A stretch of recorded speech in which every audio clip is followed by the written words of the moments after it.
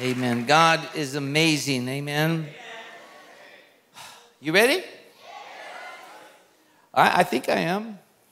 I think I am. Glory to God. So I want to begin before I pray to remind you that tomorrow begins a significant point. It begins 40 days until our anniversary event. Are we ready, church? There are going to be thousands there. Amen.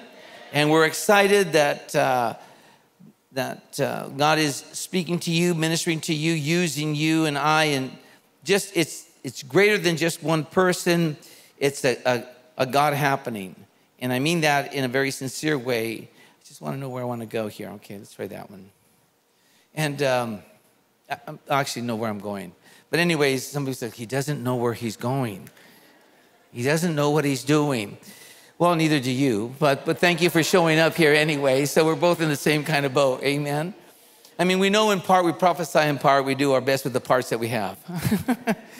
But August 12th is the start of something very powerful before I pray. And I was talking to Pastor Kuna last night before we went to bed, and it's going to be a moment for the next 40 days to stir our faith, to establish faithfulness on our lives, and to stay focused. And these are three keys that are going to be valuable to God doing a new thing. Say a new thing. By the way, I just want to say again, I really enjoyed last night, the Gen 1. It was just amazing. I really did. It was just amazing. And, but for those of you who may not know online or here present, it's a 40-year anniversary. Some of you are 40. It's like you think it's ancient. You think it's like prehistoric. It's not. But nevertheless, you know, it's much more significant than an event. It's the exiting of a biblical generation. It's an entering in. I keep hearing that again and again and again in my spirit. I keep hearing that. But to get there, it takes some preparation. Say preparation. And it's not difficult. It's not difficult. The Bible is not difficult. Don't ever let anybody say that the Bible is difficult to follow. No, it's not. The person who's saying it probably is in difficulty. You know, but it's the start of 40 days of faith and faithfulness and focus. And God's always considered 40 days, or the number 40, as very transformative, very powerful. And I want you to, you may have heard this before, but it's good for you to kind of hear it. To kind of, because I want you, church, I'm going to come out with a big ask right now. I need you engaged. Okay, so that being said, let me try to unpack this thing as best I can. And, but it's spiritually significant. It's been talked about for a number of years with many ministers worldwide, globally. But when God wants to prepare someone or something, for his purposes, he uses, biblically, it's patterned 40 days. And I'm not going to go into the depth of this, just simply to mention, for example, Noah's life was transformed by 40 days of rain. And Moses' life was transformed by 40 days on Mount Sinai. Thank you, Lexi, for doing this. And the spies that went into Canaan land were transformed by 40 days in that promised land. David's life was transformed by Goliath's 40 days of his challenge to all of Israel's armies.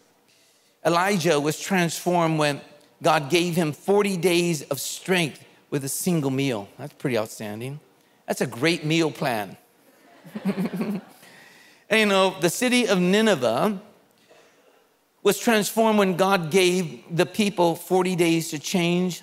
Jesus himself was empowered by 40 days in the wilderness. That's that's Matthew chapter 4, other verses as well.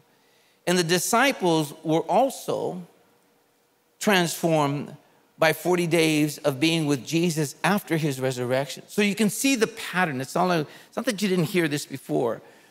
But the point is, God is about changing things. Taking us from the good place where we are to a place that maybe you've never dreamed that you could even get to a greater place. As I always said, and it didn't start with me, but good is the enemy of great. You don't want to accept good or good enough when God has great things in store for you. Amen. So Romans 12:2 says, let God transform you into a new person by changing the way you think. Then you will know what God wants you to do. I want to help you to understand a couple of things. Let's see if we can. I'm listening to what he's sharing. And let me read something to you that I heard him ministering to this. When I'm in prayer, I hear him. And one of these days we'll get into what's called spirit-led prayer. That's not mystery at all. I pray pretty much what the Bible says, but then I always have what I call an open ear, not a natural open ear, but just I'm always listening to what the Holy Spirit, especially when it comes to praying for our cities or praying for our churches or praying for our church plants or praying for you, or, I want to listen to what he wants me to focus in on, because he knows you better than I know you, and wherever you may be. Amen? But nevertheless, it says in Acts chapter 19, verse 9 and 10, from the Passion Translation, it says, one night, the Lord spoke to Paul in a supernatural vision and said, don't ever be afraid. Turn to your neighbor and say, did you hear that? Turn to your other neighbor and say, did you hear that? Don't ever be afraid. God's talking to somebody right now. We got to get rid of the fear of anything. Doctor's report, what that person you think is going to say, whatever. Don't ever be afraid. Speak the words that I give you and don't be intimidated. Say, I will not be intimidated. Turn to your neighbor and say, did you hear that? Then he goes on, and in verse 10 he says, because I am with you, no one will be able to hurt you. For there are many in this city whom I call my own. Can I have an amen? Amen? And then in the Message Bible, any translation pretty much reads the same way. So it says, one night the master spoke to Paul in a dream. Keep it up and don't let anyone intimidate or silence you. Turn to your neighbor and say, don't go silent. No matter what happens, I'm with you and no one is going to be able to hurt you. You have no idea how many people I have on my side in this city. That was all Paul needed to stick it out. Come on, someone, give the Lord a great big hand clap. That's all you need to hear. So it's obvious that the Holy Spirit is ministering. Luke is the writer of the book of Acts. He's ministering to Paul. Paul was under great persecution, Judaizers, the persecutors, and apparently this word came to him because he was either considering going silent, not speaking up, not being as vocal. And this is what I want to share with you, because it's not just like, this is something that's been prayed out, and I know it's in my spirit. I think it's going to help you. When I say in my spirit, I mean in my heart. It's a word for us here today. It's very simple. And, but in reading this, the Lord reminded me, which I now want to remind you, it reminded me that he told Paul to not be silent, but to speak up, because he was tempted to be silent and to speak up. Why? Because of persecution. Say persecution. Persecution comes from outside sources to stop you from doing what you ought to be doing. Like living for Jesus, loving people, winning the lost. Come on, somebody. Walking in love. Trying to fulfill, all righteousness. And the Lord began to share with me not audibly, but he began to share with me. He said, too many people don't know, people meaning Christians, don't know the value or the importance of their voice, the value to which I have given them to speak. He says, when you speak, he reminded me, I can move. He says, your voice in prayer, your voice in proclamation, to decree a thing, your voice in praise gives me access and opportunity to move in on a situation. And when you stop and pull back a little, even if you're a young Christian, you'll realize, our prayer life certainly is because of our fellowship with God. Certainly, no doubt about that. We pray to the Father in the name of Jesus. But it gives God access. And it's interesting all the way from the old to the new that the enemy always tries to intimidate the patriarchs of old. We also see this in the Gospels, not with Jesus, but with others. In the New Testament, that the enemy tries to threaten or persecute or accuse you to keep you from voicing, using your voice. He wants you to isolate, to crawl back into a corner, to think that, because what I've been through or what's been done to me, I don't really have authority, which is a lie. Because in Christ Jesus, whom the Son sets free is free indeed. Come on, somebody. And the Bible says, like in 1 Corinthians chapter 3, I think it's the Living Bible, it says, when you pray, it moves the hands of God on this earth. And it's important that you understand three things in the next 40 days, because it's about preparing you and preparing what God wants to do through you. And again, it's your prayer, it's your proclamation, and it's also your praise. You see, the importance of your voice is really valued. Let me point out to you three simple little things. The Bible says it unleashes, your prayer life unleashes incredible power. The Bible says in James chapter 5, verse 16, the last part of it, in the Amplified Classic, it says that the effectual, fervent prayer of a righteous man or woman of God makes tremendous power available, dynamic in its working. Now, if the enemy, imagine you going through a hardship. Maybe you missed it somewhere. That's what sin means, miss the mark. Maybe you missed it somewhere. And then all of a sudden, you feel all this condemnation or guilt, and you don't, I don't feel like praying. When you don't feel like praying, and prayer is the only thing that's going to loose you and set you free, in the sense of this. It's not that other people can't pray for you. Yes, of course. That's the value of life groups. It's the value of relationships. Amen? Okay, but the point is, if he can keep you silent because you don't feel you're worthy, or you don't feel you should, or you don't feel the moment to pray, if he can keep you silent, then the effectual, fervent prayer of a righteous person, meaning a born-again person, will not make tremendous power available, dynamic on your behalf. And that's what the enemy wants to do. He wants to try to silence the church. He wants to silence you. You want a generation that's going to make a difference? Well, you're going to have a voice.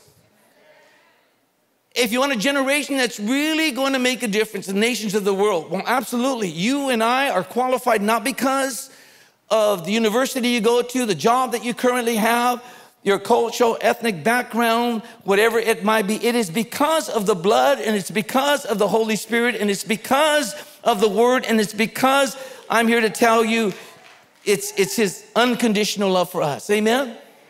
It's very powerful. But if the enemy can keep you, imagine if he can keep you silent, there is no power. You may want it. He makes you feel unworthy. God never makes you feel unworthy. I'm going to say it again. God never makes you, religion will make you feel unworthy. Religion will put all kinds of laws on you and tell you you're not good enough to even show up at the doorpost. Well, not Jesus. Jesus, look at what the Gospels. Jesus healed people who were crazy in their lifestyle. I mean, he hurt a lot of people. He wanted them to understand how much he loved them. He wanted them to understand how much God loved them. And Philip one time said, you know, show us the Father and it will suffice us. And Jesus says to Philip, he says, have I not been with you all this time, Philip, and yet you do not know me? You know, Philip didn't quite get it like a lot of us. But Jesus came as the true expression of the love of the Father. And it's important that you and I understand how much God loves you. But imagine if he can pin you. Let's just say you go through a situation and you feel you've missed the mark. And in that moment or in that situation, whatever it is, I'm not here to get into one thing and not another. You know, the feelings, I'm just talking about feelings, not the reality, but the feelings is that you feel not good enough to pray, not worthy enough to pray. And then because you know who's pounding you at that moment? The accuser of the brethren, Satan himself, the very one who lured you into the temptation or caused you in some way. The choice ultimately, ladies and gentlemen, take responsibility for your life. Amen. Just to mention this and I'll move on. Anything you enter into is because you entered into it. Okay? But the point is, you can also choose to get out of it. Come on, give the Lord a great big hand clap on that one. So all I'm saying, if you're going to be a healthy, growing, vibrant, fruitful Christian, take responsibility for your life. Don't play the blame game. Don't blame other people. Well, my girlfriend made me do it. Liar. My boyfriend made me do it. You double liar. You know, whatever it is. My dog made me do it. Whatever, you know. And I realize that life has its pressures. I do understand that. And not every circumstance is the same. But at the end of the day, when you begin to realize that God's giving you the choice. Okay, that being said, imagine here you go through something.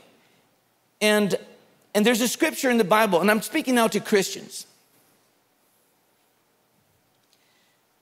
Because the Christians are notorious for carrying what's called a sin consciousness. They're always thinking of the bad they're about to do. Unless you have a really strongly renewed mind to the Word of God. They're always like, if something goes wrong, oh, I must have done something wrong. I must be in some kind of secret sin. You know, that's called sin consciousness. The Bible says the blood of Jesus cleanses you from a sin consciousness. You and I, in Christ, not because of you, ought to have what's called a righteousness conscience, which means you don't make yourself righteous, but he became sin for us, who knew no sin, that we might be made, you were made to be, through his blood, through the cross of Calvary, the righteousness of God in Christ Jesus. So what that means, young Christian, is that his blood cleanses you, forgives you, justifies you, reconciles you. His blood has redeemed you. You're not going to be perfect, but if the enemy can keep you silent, you'll never depend on what he has done for you already. He'll try to keep you feeling unworthy. And yet, my friends, we don't go to the throne of Jesus because we're worthy. Because we're in ourselves, we are not. In him and through his blood, yes, we are. And you have to be strong enough, meaning confident in his word. See, that's why the Bible says we overcome the accuser, right? By the blood of the Lamb and the word of our testimony. Your testimony needs to be what you understand from the word his blood has already done for you. Oh, y'all didn't hear what I'm saying. Because if you don't get there, the enemy will have a heyday on your emotions. He'll say, you're not worthy enough to pray. Oh, no, you went too far. You knew you shouldn't have done that. You knew you shouldn't have done that, and you did it anyway. And then what do you say? Oh, yeah, that's right. Oh, yeah, that's right. And then you don't go to your Bible because you don't what? Feel like going to your Bible. You don't pray because why? I don't feel like I'm worthy enough to pray. Or you just been like, I don't feel like I'm good enough to pray. Well, let me ask you a question. Since when were you good enough? You weren't saved because of your good works. To your neighbor, say, did you hear that? It's not that you and I shouldn't do good deeds, of course. Just keep that in balance, okay? Some of you go like, woo, license to go crazy. No, you don't need a license, some of you already. Anyways, well, we're bringing you back by the blood, amen? Okay, I'm trying to get somewhere, you're slowing me up. So it says in 1 John 1:9, which you all know, but imagine you've done something, whatever it is, it doesn't make a difference what it is. In the kingdom of God, there's not white sins, brown sins, black sins, and really, really deep, deep, deep, dark purple black sins. Sin is sin. And the only way you can get rid of sin, listen to me, the only way you can ever get rid of sin, the only way you can ever get rid of that guilt is to understand the power of the blood. There is no other way. Some people just bury their guilt, bury their shame, bury it. But it makes you a really irritable, bitter person. Turn to your neighbor and say, do you need prayer? Let me help you now. So imagine you did something, like, see, I'm getting there. And 1 John 1:9 says, if you'll confess your sins, God is faithful. Everyone say faithful. Say God is faithful. Say it again. Preach to your neighbor, tell him God is faithful. Tell someone else, God is faithful. Close your eyes and say, God is faithful. Say it again, God is faithful. Oh, you got to get that. Bible says, if you confess your sins, I don't care what it is. You might care. See, if you care, it's because you have this compartmentalized way of thinking of how God views you. That if you don't do something like really, really bad, you're still good with God. But if you do something that, and we pray you not, but you do something, whatever category, no, I don't know. This is why you have to understand you and I are saved by his blood. Now watch. If you confess your sins, he is faithful and just to forgive you of all sin and cleanse you of all unrighteousness. Now, either you're going to believe that, but in those moments, and some of you maybe have been there, when you stumble and do something, whatever it is, whether it's having a scrap argument with your child or with your spouse or whatever, you don't feel that. And so he tries to get you back to your emotions. And God says, I need you to put your faith in my blood and what I did at the cross in the name of Jesus. Because it says, if he can get you to feel bad, you won't pray, you won't voice, you won't say, Father, forgive me and cleanse me. And if you're sincere, you're not trite about it, you're sincere, he does that instantly. I mean, instantly. I mean, just absolutely immediately. But see, if he can get you to feel bad about yourself, then you won't voice. If you won't voice for yourself, you certainly won't voice for others. There's no way you're going to pray for someone else if you don't have confidence in praying for yourself. Your confidence comes through what Jesus Christ has done. So I want you to understand, he wants you to keep silent. We don't know the entire story of Paul the Apostle, but the Lord had to come in a vision to show him, do not keep silent, speak. But when it says speak, he's not just talking about preaching the word. Because the Lord spoke to me, where was it? That there's never, oh, here it is. No one has ever preached a producing, fruitful gospel without prayer, without praise, and without proclamation. Preaching, ministering one-on-one or from a pulpit doesn't start at the pulpit. It starts in your personal relationship with God. Amen? All right. So that being said, say, I will not be silent. The second area is, of course, when your voice also opens the door for God to move miraculously on your behalf. Galatians 3:5 says, God who supplies the Spirit and works miracles amongst us. Does he do it by the works of the law or by the hearing of faith? He needs to hear your faith. When I bow my knee and I'm before the Lord, and it's not because it's a position. The position doesn't get God's attention. It's your heart that gets God's attention. Okay, so if you're on your knees, that's fine. There's nothing wrong with it. It's a great way to worship God if you want. You can be flat on your face, whatever. You can be standing. The point is, it's not your position.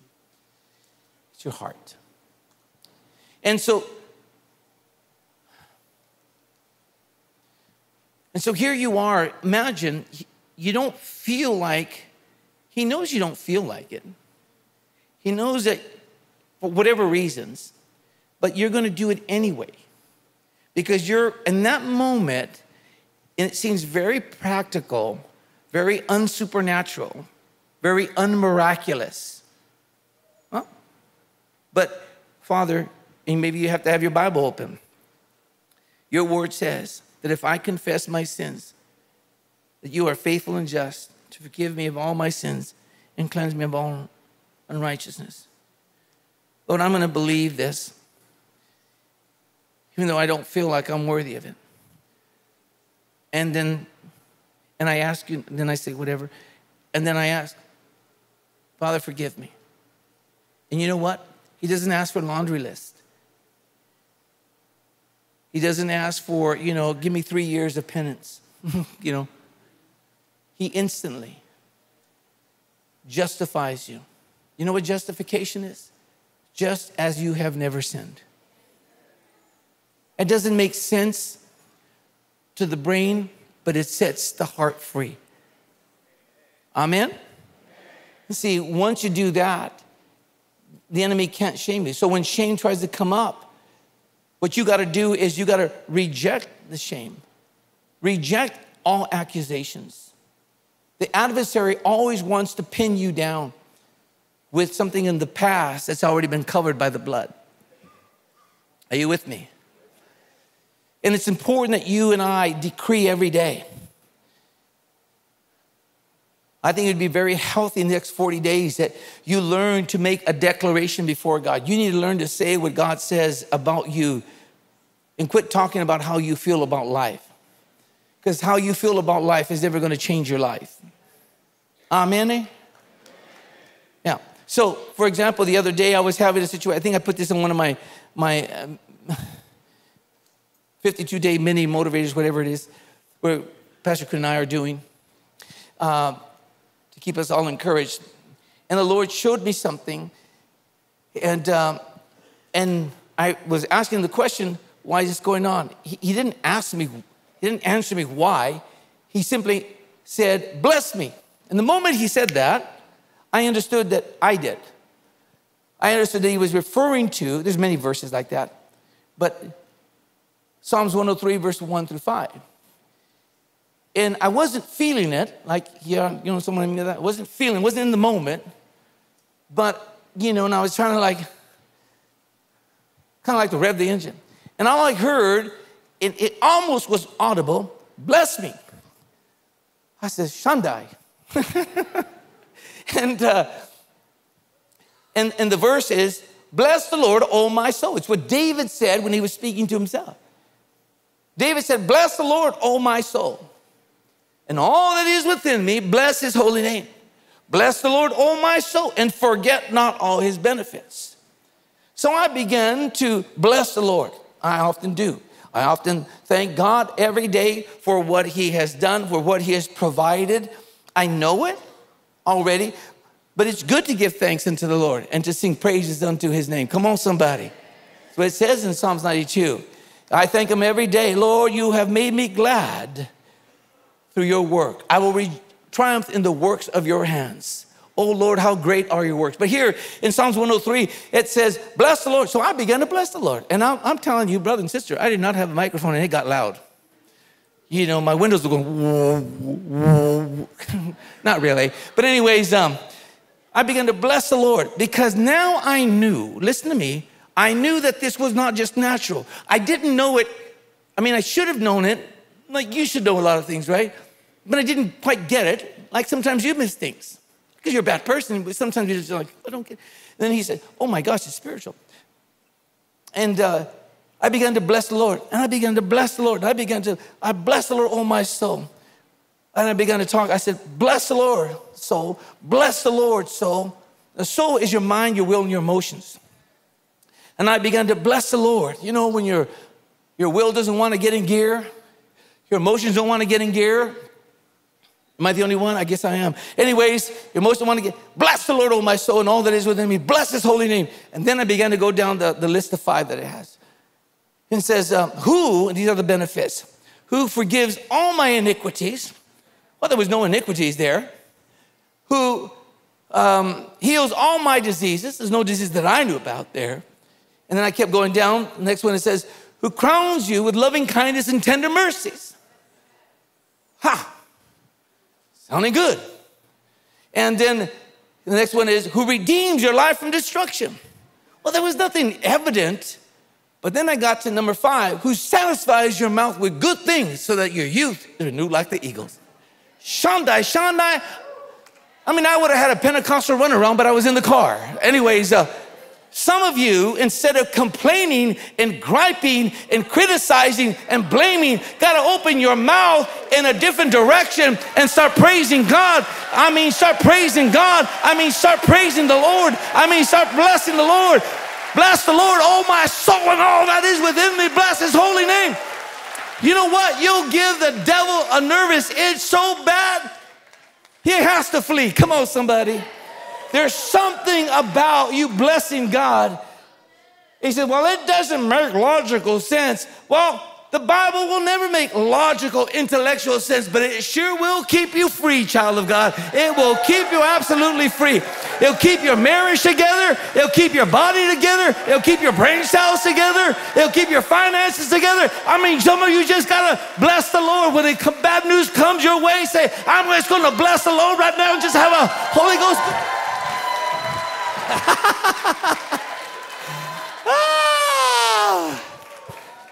Some of you are too calm. Anyways, but it's interesting. Just because the Bible says, I don't wait for you to agree. I like that, Pastor.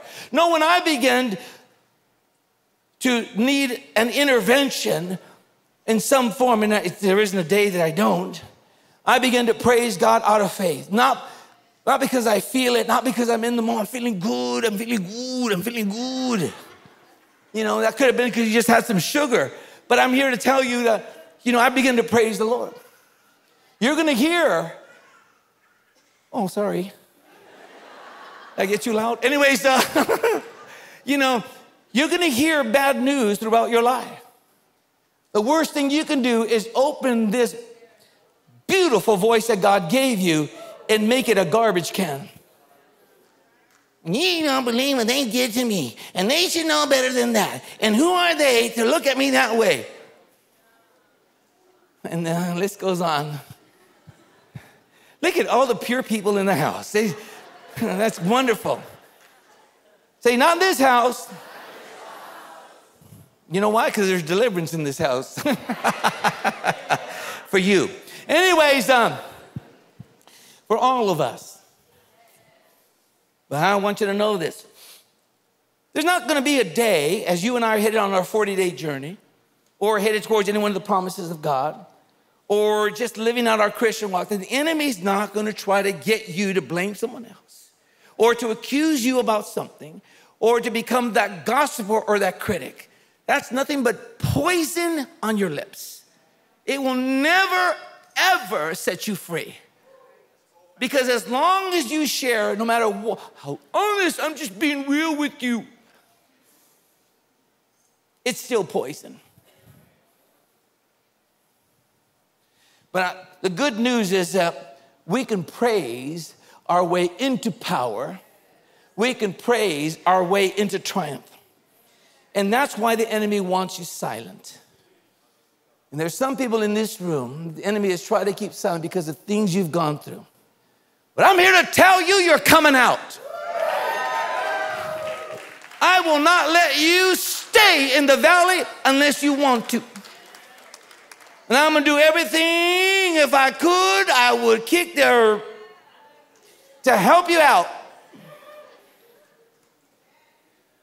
So I'm just going to have to believe, God, that you have ears to hear. And it says here, and the third thing, because your voice, say my voice, silence the enemy. My voice in prayer. My voice in proclamation. Every day I proclaim God's word. I establish God's word. I decree God's word. The Bible says in Job 22:30, it says, decree a thing and it shall be established. I decree Psalms 91 every day of my life. Every day of my life. And if you know Psalms 91, it says that he'll surround you with his angels. And the way I drive, I need a bunch of them. Woo, yeah, amen. The way some of you drive, I need a bunch of them. The way we all drive, we need some angels. Come on, somebody. It's all good.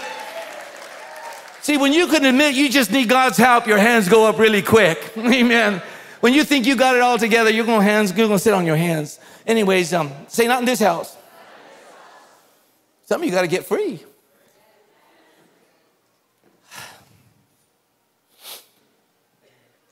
Some of you are not as free as Jesus wants you to be. But the good news is he's the freedom giver. But I want you to understand, because some of you have been here, but you didn't know what was going on. You're being accused with shame and guilt and this, that, and the other. Your voice is important. Your prayer life is important. Don't go silent. Don't isolate yourself. Number two, you got to decree God's word. Often, I start off my day trying to sing Psalms 100. Make a joyful noise unto the Lord. That's why I like starting off with that one, because it talks about noise. Make a joyful noise unto the Lord, all ye lands. Serve the Lord with gladness. Come before his praises, his presence with singing. And then it goes on. The second week it talks about enter into his courts with thanksgiving, and it talks about how to enter in. So every day I try to start off my day that way. I'm helping you to understand your 40 days. And so I start, and I always thank him. I'm open. I'm not mechanical. I'm always thanking him. So many things to thank him, but I just thank him until I feel, time to move on. And I begin to thank him. I begin to press him. I begin to praise him, not because I'm going through something, just because he's worthy. And the beauty, as I said before, I don't know, this third service, I guess, maybe. The Bible says that you and I have the right to go into the Holy of Holies. Not because you deserve it, but through his shed blood. The Bible says in Hebrews 10:19 that we get to go into the Holy of Holies. I never go with my garments. I go covered in his blood. And I thank him. I said, Lord, I wouldn't even be redeemed from the curse of the law if it hadn't been for your blood. The Holy Spirit wouldn't even be active. I wouldn't even be born again if it wasn't for what you did at the cross of Calvary to set all humanity free, and I happen to be part of it. Thank you, Lord. However it goes. But then when I'm in the two things I always pretty much do on an everyday basis. I don't want to exaggerate, but I think it's pretty much every day. The Bible says in Hebrews chapter 4, verse 16, that you and I have, it says boldness to go to the throne of grace. Boldness simply means confidence, to have confidence. My confidence is not in Art Sepulveda because I'm a pastor. My confidence is not in Art Sepulveda because of my experience. My confidence is not because whatever. My confidence is in what he has done. And my confidence is my security. And so it will be yours. But it says we have right to come boldly to the throne of grace, or confident to obtain mercy and find grace to help in the time of need. I remember the other day I was saying this to the Lord. I said, Lord, there's not a day I'll live that I don't have need for your mercy and your grace. Because mercy is not getting what I deserve. Right? See, if you get what you deserve, that's called justice. You don't want justice. That means you get the penalty for your sin. You want mercy. That means you don't get the penalty for your sin because he covered you. Come on, somebody. And then, but grace, coming to his throne of grace, so you and I have access, is you and I receiving upon our lives a power and the work of the Holy Spirit that we did not earn, did not deserve, but he gives it to us anyway. But that, therefore, you know, the other day, the enemy tried to do something, and I just started doing what I'm going to ask you to do. There is a way that you can silence the enemy every time. I'm serious. I don't know what that was. I really don't. But in Psalms chapter 8, verse 2, look, I have glasses. In Psalms chapter 8, verse 2, it says, you have built a stronghold by the songs. Everyone say songs of children. Strength rises up into the chorus of infants. Say chorus. This kind of praise, say praise, has power. Say power. Look at that. This kind of praise has power to shut Satan's mouth. We're not talking about a song service here. Because people can have a mic and sing, have a beautiful voice and not have any praise in their heart. Don't ever be swayed by the beauty of a person's tone alone. I'm not saying it's not beautiful. But Jesus said, you worship me with your lips, but your heart is far from me. I wonder how many praise and worship leaders across America and the nations of the world, not to criticize, not to judge, but simply to make the statement. We're worshiping him this morning in their time zone, singing what you would think is the most beautiful song, but in their heart they were offended in unforgiveness, bitter, gossiping, complaining, not believing God's word, backbiting. That's not a true worshiper. But this kind of praise has power to shut Satan's mouth. Childlike worship will silence or muzzle the madness of those who oppose you. The only one who really opposes you is the adversary. You don't fight against flesh and blood. Amen? And I want you to understand something. That when you begin to praise God, when you begin to, and I'm not talking about a song service, there's nothing wrong. I love to see, last night at Gen 1, I love to see, I had to clear the first row, but I would have got run over. But, and I just stood back there and I was watching, as Rafi was leading and the rest, were leading in worship and just generation just worshiping God and just like amazing and just incredible. Everyone amazing. And it's powerful. And I shared this with you because here's what I want you to understand over the next 40 days. The enemy will try to keep you silent.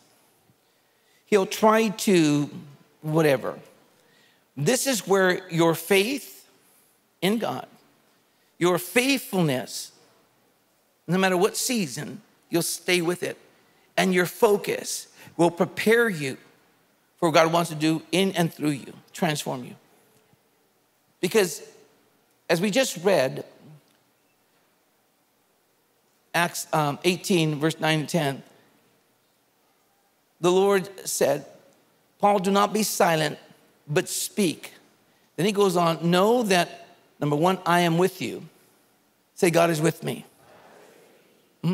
Think about it. God was with them when he was being persecuted, and even when he wanted to give up, he had a vision. And God will continually speak into your life because he's with you. He will never leave you. He'll never forsake you. He'll back you. He'll lift you. He'll strengthen you. Then he says, I will protect you. In other words, in that, I think it's verse 10 of Acts 18, he says, no one will attack you to hurt you. But that's if you open your mouth. When you open your mouth, I will not stop praying. I will not stop interceding. I will not stop declaring, and I will not stop praising God. There is a supernatural. Say a super.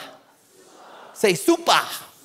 There is one supernatural. No, sorry. There's a.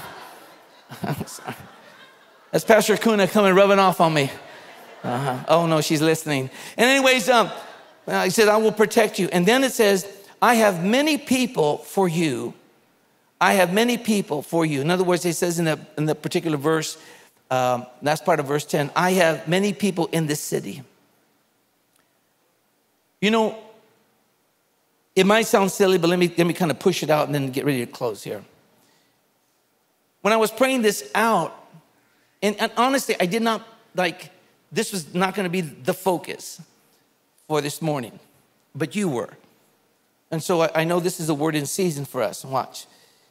He shared with me, it was not audible, but he kind of I sensed.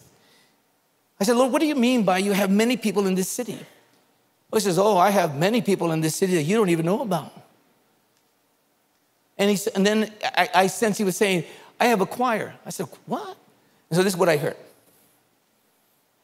It's not scripture, but this is what I heard. I have a citywide choir of intercessors, prayer warriors, ministers of the gospel, saying what I need said so that I can do what must be done. And it's important that you and I understand this. And so the Lord shared with me, come back to the simplicity in these 40 days. Your prayer life is important. Your praise life is important. And your proclamation, saying what God says about you, is important.